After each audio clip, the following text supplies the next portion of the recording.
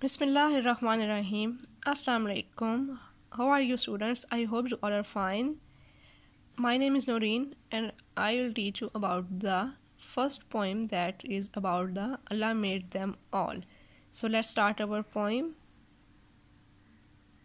Firstly, you have to mention your date, 5th of April 2021, classwork, and the day would be the Monday. Topic of the day is Allah made them all. Let's have reading about the poem. All things bright and beautiful, all creatures great and small, all things wise and wonderful, Allah made them all. Each little flower that opens, each little bird that sings, He made their tiny glowing colors, He made their tiny wings. The purple-headed mountain, the river running by, the sunset and the morning, the brightens up the sky. In the first stanza, poet is saying, all things bright and beautiful.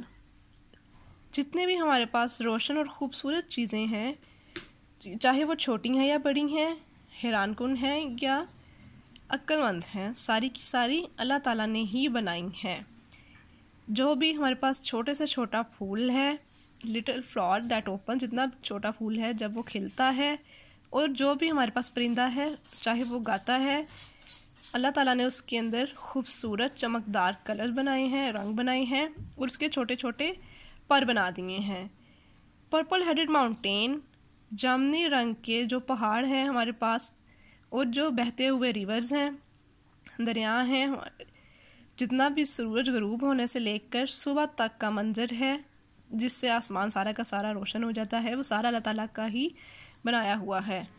First stanza में poet ने सारी चीज़ों के बारे में निशानदेही की है और हमें हमारी अक्ल बताई है कि अल्लाह ताला ने ही वो सारी चीज़ें बनाई हैं.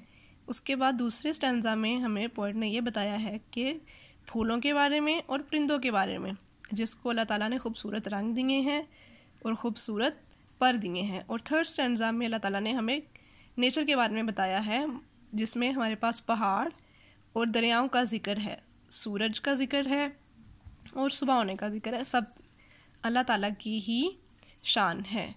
So here was the chapter Allah made them all. I hope you will understand and revise them. Take care. Allah Hafiz.